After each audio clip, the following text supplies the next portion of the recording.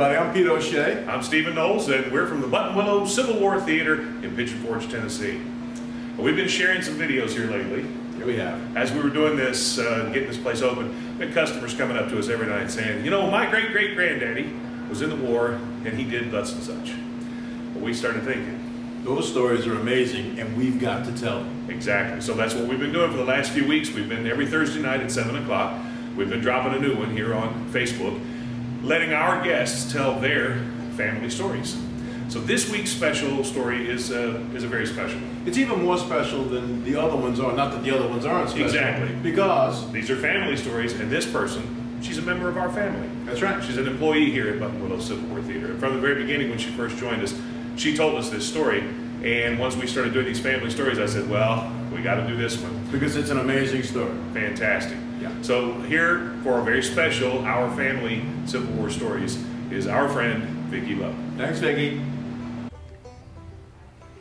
Hello, I'm Vicki Bates. I'm from Norton, Virginia. I wanted to tell you all about my family in the Civil War. My great-great-great-grandfather fought in the Civil War, and along with a lot of his brothers. One of his brothers was a very famous man. He was called the Kentucky Giant. And later on, he got the title of the tallest man in the world. He fought in the Civil War. Of course, his legs just about dragged the ground when he rode horses. And 3 horses was shot out from under him. But he survived the Civil War. He was taken as a prisoner and went to Camp Chase in Ohio. I'm not sure how he got out, but he was released, or he ran. I'm not sure quite what that story is there. Martin Van Buren Bates was so tall. Of course, he was a good target, but thankfully he was never hit. He rode with the 13th Kentucky Infantry Division, and then he rode with the 13th Kentucky Cavalry Division. He rode with John Hunt Morgan and fought alongside him in Kentucky, Tennessee, and Virginia. He was an educated man, very intelligent, but after the Civil War, he wasn't very happy being just a teacher. And a friend talked him into joining the circus. P.T. Barnum found out about him, and what Captain Bates didn't know at the time was that the Barnum Circus already had the world's tallest woman. So he knew that this would be quite an act to have both of them, the tallest man in the world and the tallest woman in the world. So they met in New Jersey, they started touring, and the 2 giants fell in love. They took a boat and they went to London and fell in love and decided to get married. In London, they were presented to Queen Victoria. She was amazed at this couple and she fell in love with them. So she wanted to be a part of the wedding.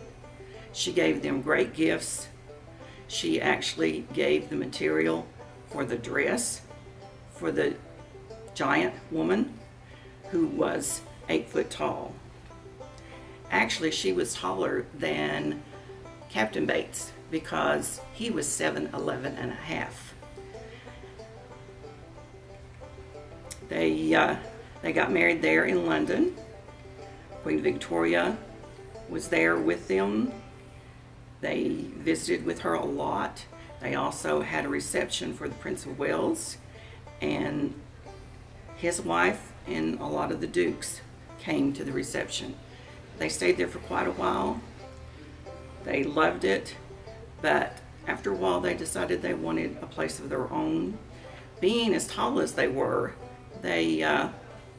very uncomfortable. It was hard to find a place that they could be comfortable in because they were so tall. And they moved and bought a farm in Seville, Ohio, and had a house especially built just for them. The bed that would accommodate them. The ceilings were like 12 feet tall, 12 foot high. And They enjoyed life for a little while. But Anna had complications. She had 2 babies, several years apart. The babies were the world's largest babies. The boy weighed 23 pounds.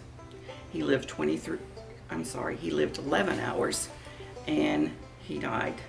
And the death certificate says that he died from exhaustion because the births was so hard on him. The first child they had was a little girl, but she was born dead.